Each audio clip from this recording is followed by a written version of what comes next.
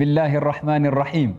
الحمد لله حمدا كثيرا طيبا مباركا فيه، حمد الشاكرين لنعمه المثنين له القابلين عليه، لا نحصي ثناء عليه هو كما أثنى على نفسه. والصلاة والسلام الأتمان الأكملان المتلازمان على سيد الوجود محمد، رحمة الله المهداة للعالمين، الفاتح لما أغلق والخاتم لما سبق، ناصر الحق بالحق والهادي إلى صراط الله المستقيم، وعلى آله وصحبه حق قدره ومقداره العظيم. وبعد، ndugu wapenzi watazamaji, baada ya kumshukuru al-Haq subhanahu wa ta'ala na kumtakia rahma na amani kipenzi chake na kipenzi chetu Bwana Mtume Muhammad sallallahu alayhi wa ala alihi wa sahbihi wasallam, kwa mara nyingine tunamshukuru Mwenyezi Mungu subhanahu wa ta'ala kutuwezesha kuendelea na silsila yetu hii ya wanyama katika Al-Qur'an Al-Karim. Na kama tulivyotangulia kutaja kwa Mwenyezi Mungu subhanahu wa ta'ala ametaja sampuli 27 ya wanyama katika Al-Qur'an Al-Karim, na katika kipindi chetu hichi tutamzungumzia yule ambaye kwamba ametajwa takriban mara 6 katika Al-Qur'an Al-Karim, ikiwemo mara 2 katika surat Al-Baqara, lakini vile vile ametajwa katika surat Al-Maida, na ametajwa katika surat Al-An'am, na ametajwa katika surat An-Nahl. Amemtaja Mwenyezi Mungu subhanahu wa ta'ala mara 4 kwa kuegemeza kwa nyama yake, na mara 2 akimzungumzia mnyama mwenyewe. Mnyama mwenyewe si mwingine isipokuwa ni yule anayejulikana kama al-khinzir ama nguruwe. Huyu ni mnyama ambaye kwamba Mwenyezi Mungu subhanahu wa ta'ala amemtaja katika Al-Qur'an Al-Karim, tumesema mara 4 akitaja hukumu ya nyama yake. Kwa mfano akisema hurrimat alaykumul maytatu wad-damu wa lahmul khinzir, meharamishiwa maiti na damu na nyama ya nguruwe. Kwa hivyo mara 4 Mwenyezi Mungu subhanahu wa ta'ala akibainisha hukumu ya kula nyama ya nguruwe kuwa ni haramu, lakini vile vile amemtaja mara 2 kwa wingi. Kule ametaja moja ama kwa ifrad, kwa umoja akitegemeza kwa nyama, na mara 2 akitaja kwa wingi, kama vile pale aliposema kunu qiradatan ama waja'ala minhumul qiradata wal khanazir. Mwenyezi Mungu subhanahu wa ta'ala akamtaja kwa wingi, na ni mara 1 sio mara 2 afwan. Kwa hivyo nyama kama huyu ambaye kwamba anajulikana kama nguruwe ni katika wanyama waliotajwa katika Al-Qur'an Al-Karim. Nguruwe ni mnyama sampuli gani? Maulama watuambia nguruwe ni mnyama ambaye kwamba ana tab'a, maumbile ambayo kwamba ni khabithi, machafu, na ni maumbile ambayo kwamba amejumuisha kati ya sifa za wanyama wenye kuinda, wenye kula nyama, lakini na vile vile ana sifa za wanyama wenye kula manyasi, wanyama wa kawaida. Na ni mnyama ambaye kwamba anajulikana kwa uroho, anapenda kula na kila anachokipata mbele yake anafagia. Wengine wanamuita miknasa ama wanamuita mfagio, kwa sababu yeye anafagia kila kitu, anakula kila kile kwa mbele yake. Uchafu anakula katika majaa ya taka, wadudu anakula, najasa anakula, mizoga anakula, mpaka mizoga yenye harufu mbovu inayonuka anakula, bali mpaka mizoga wa nguruwe wenzake pia anakula. Mbaya zaidi, mpaka choo chake mwenyewe, haja yake kubwa pia anaila, na vuruga na anachafua na kukanyaga kila kitu. Na hapa ndipo tunapopata somo kubwa pindi pale wengi wanapouliza, ikiwa nguruwe Mwenyezi Mungu ameharamisha nyama yake, kuna hikma gani kumuumba? Basi kwa nini amuumbe Mwenyezi Mungu subhanahu wa ta'ala nguruwe? Na Mwenyezi Mungu subhanahu wa ta'ala ana hikma katika kila alichokiumba, na kama tulivyotangulia kusema min kulli shay'in mawzun, kama alivyotaja mwenyewe Mwenyezi Mungu subhanahu wa ta'ala katika Al-Qur'an Al-Karim, kila kitu amekiweka kwa mizani na kila kitu kina hikma ya kuumbwa. Kwa Mwenyezi Mungu subhanahu wa ta'ala amekiumba kiumbe kama hichi kwa ajili ya kusafisha mazingira, kwa ajili ya kuondoa uchafu katika mazingira, lakini sio kwa ajili ya kukila. Kwa hivyo ni mnyama ambaye kwamba anapenda kula sana, na anakula kila ambacho kwamba kinakuwa mbele yake. Wanataja wasomi kuwa wanakadiriwa wanyama kama huyu kuwepo katika ulimwengu kwa idadi ya bilioni 2. Idadi kubwa sana, wako kwa wingi. Na ilichopelekea kuwepo kwa wingi ni kwa sababu ya muda mdogo wanaochukua katika kuweza kubeba mimba na wingi wa watoto wanaozaa. Kwa sababu nguruwe wa kike anabalighi akifika miezi 5 na wa kichina anabalighi akifika miezi 3. Yani akishazaliwa baada ya miezi 3 tayari ashabalighi, yuko tayari kubeba mimba.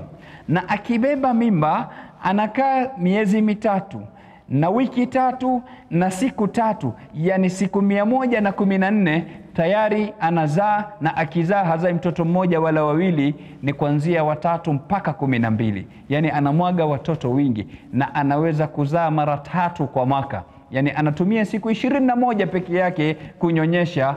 Yani kwa mwaka mmoja nguruwe anaweza kuzaa watoto mpaka 30 takriban ama zaidi. Angalia idadi ilivyokuwa kubwa. Yani yule nguruwe aliyezaliwa Januari, ikifika Mei tayari anazaa. Akifika huko Disemba, mtoto wake wa Mei tayari pia ashazaa. Yani ashajukuu ndani ya mwaka mmoja, ama ashapata na vitukuu haswa. Kwa hivyo ni mnyama ambaye kwamba wanazalikana kwa wingi sana na kwa muda ambao kwamba ni mdogo. Na wapo katika baadhi ya maeneo idadi kubwa kuliko wakaazi wa sehemu kama ile. Kwa mfano ukienda Spain wanapatikana milioni 50, yani idadi ambayo kwamba imeshinda hata wale wananchi wa nchi kama hiyo. Kwa hivyo ni wanyama ambao kwamba wanapatikana kwa wingi sana katika ulimwengu kama huyu. Mnyama kama huyu hasatul basar, yani kuona kwake kidogo ni dhaifu, lakini katika kunusa Mwenyezi Mungu Subhanahu wa Ta'ala amempa pawa, ana nguvu katika kunusa kwake. Na kama tulivyosema ni mnyama ambaye kwamba anakula chochote ambacho kwamba kiko mbele yake, mpaka wadudu, mpaka najisi, mpaka makaratasi, hawachi chochote. Kila kilioko mbele yake yeye anakifagia. Na ametajwa katika sunna ya Bwana Mtume Muhammad sallallahu alaihi wasallam kama vile alivyotajwa katika Al-Qur'an Al-Karim. Ukirudi katika ahadith za Bwana Mtume Muhammad sallallahu alaihi wa ala alihi wa sahbihi wasallama, utapata Mtume sallallahu alaihi wasallama akieleza habari za zama za mwisho, akieleza kuteremka kwa Sayyiduna Isa alaihi salam. Akasema kuwa Sayyiduna Isa akiteremka, akija katika huu ulimwengu, katika vitu atakavyovifanya ni kumuua nguruwe. Bali vile vile Mtume sallallahu alaihi wasallam akabainisha katika hadithi yake nyingine uharamu wa nguruwe, kama alivyopokea al-Imam al-Bukhari na vile vile al-Imam Muslim katika sahihi zao kutoka kwa Sayyiduna Jabir ibn Abdullah radhiyallahu anhuma, Mtume sallallahu alaihi wasallam akisema inna Allaha wa rasulahu harrama al-khamra wal-maytata wa lahma al-khinzir wal-asnam.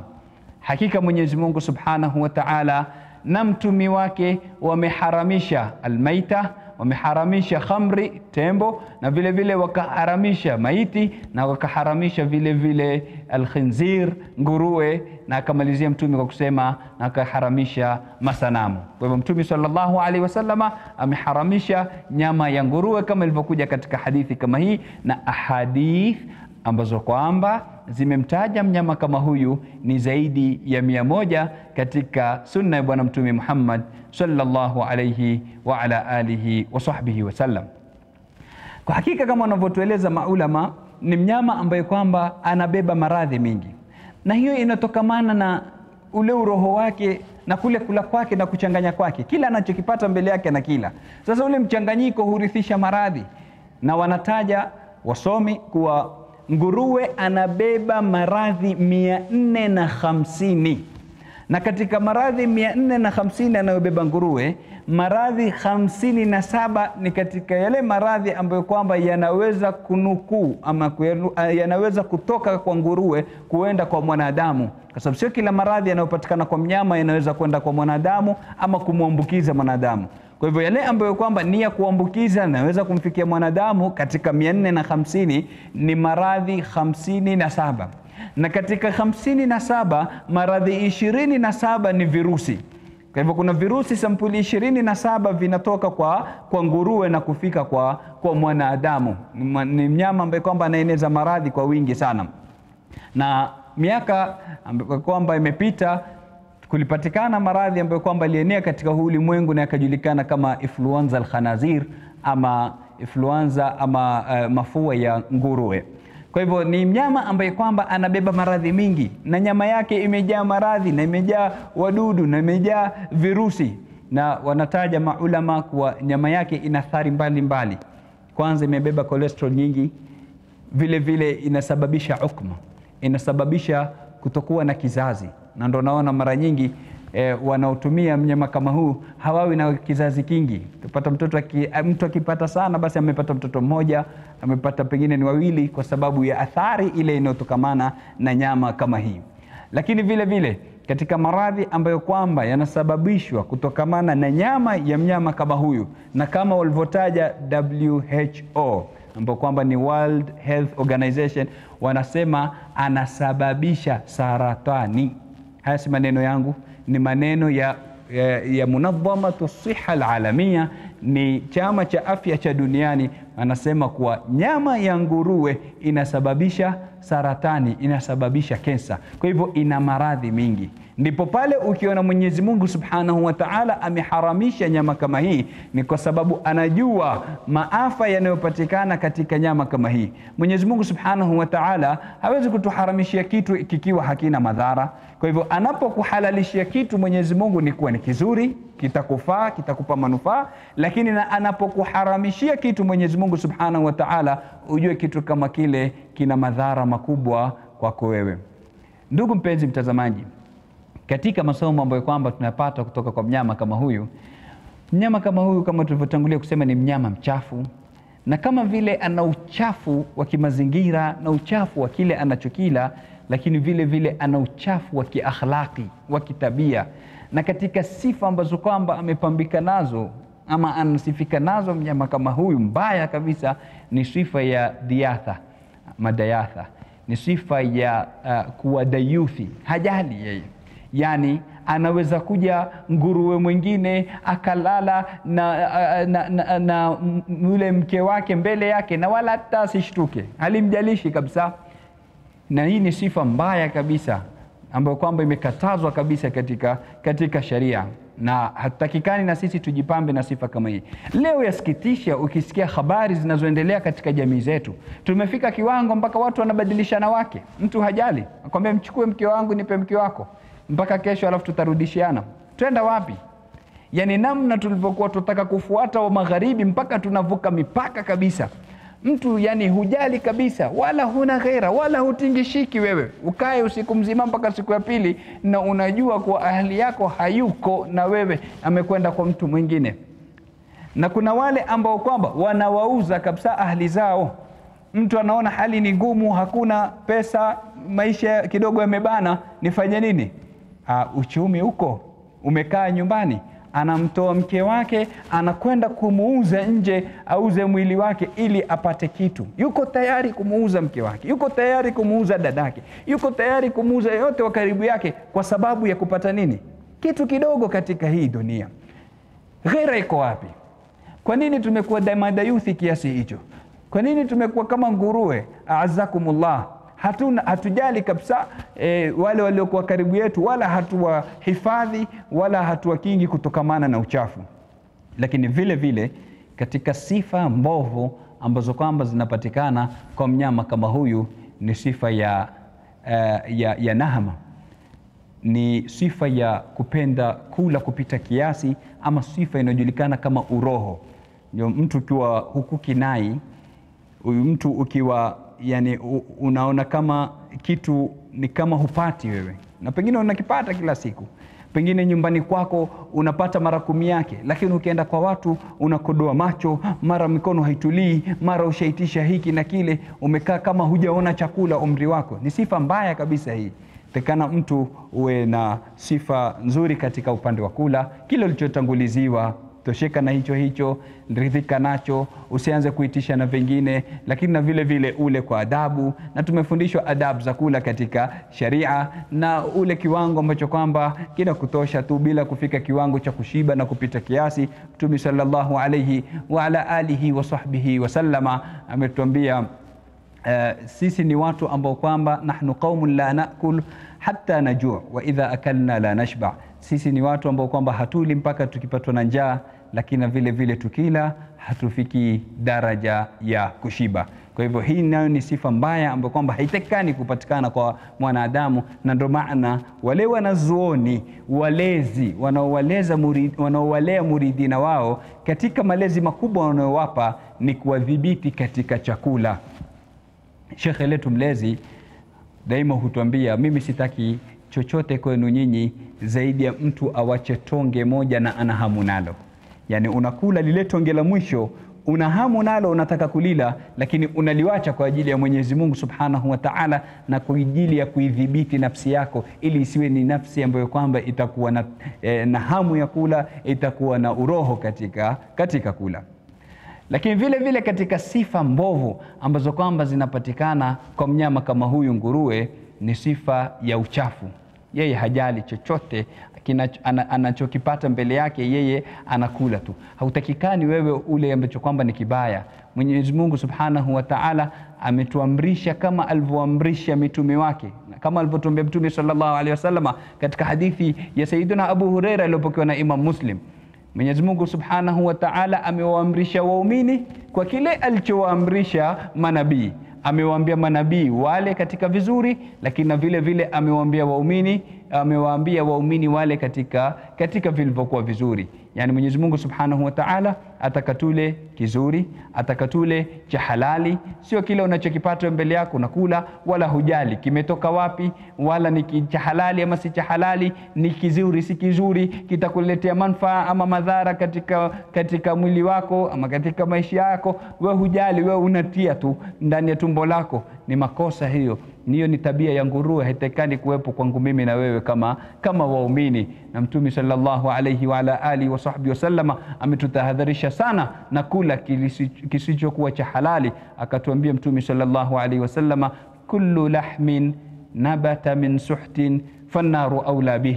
Kila nyama ambayo kwamba imekuwa kutokamana na haramu, basi moto ndo aula kwa nyama kama hiyo, yani itakwenda kuchomwa nyama kama hiyo. Kwa hivyo tuwe makini katika kile ambacho kwamba tunakiingiza katika miili yetu. Tuwe makini katika kile ambacho kwamba tunawalisha ahli zetu na jamaa zetu. Tusiende kuchukua tu cha riba, tukachukua cha kamari, tukachukua cha halali na cha haramu, tukachanganya vote tukawa tunavila, tukijipamba na sifa mbovu kama hii ambayo kwamba ipo kwa nguruwe.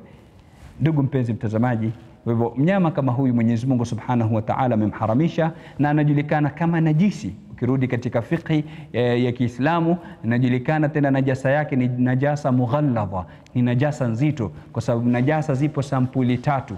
Kuna najasa mughalladha, najasa iliyokuwa nzito, na kuna najasa mukhaffafa, na kuna najasa iliyokuwa ni nyepesi, lakini kuna na ile najasa mutawassita, najasa ya kati na kati.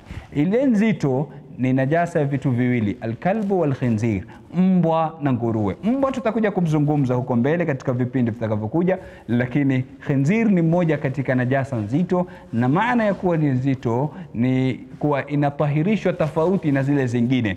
Yani atakapokuja nguruwe kwa mfano akakuramba ama ukamgusa akiwa yupo majimaji ama mkono wako uko majimaji, basi unatakikana uoshe mara 7, na katika zile mara 7 moja iwe ni kwa turab ama iwe ni kwa mchanga, kwa sababu kuna viini ambavyo kwamba havitoki kwa maji mpaka kwa mchanga. Hiyo mara moja ya mchanga inaweza kuwa ya kwanza, inaweza kuwa ya pili, almuhimu isiwe ya mwisho, kwa sababu ya mwisho yatakikana iwe ni maji ambayo kwamba itasafisha. Tumomba Mwenyezi Mungu Subhanahu wa Ta'ala atujalie katika wale ambao kwamba watajiepusha na sifa mbovu zilioko kwa mnyama kama huyu, lakini na katika wale ambao kwamba watajihifadhi kutokamana na kula nyama yake iliyokuwa haramu na iliyojaa maradhi. Innahu waliyu dhalika wal qadiru alayhi.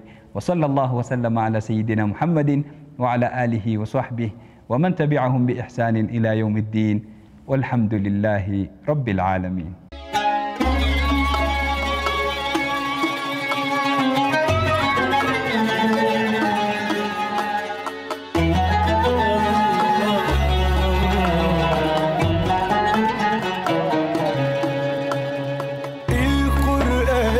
زي ما دلنا على سكة نور وسعادة، وصل لنا قصص الحياة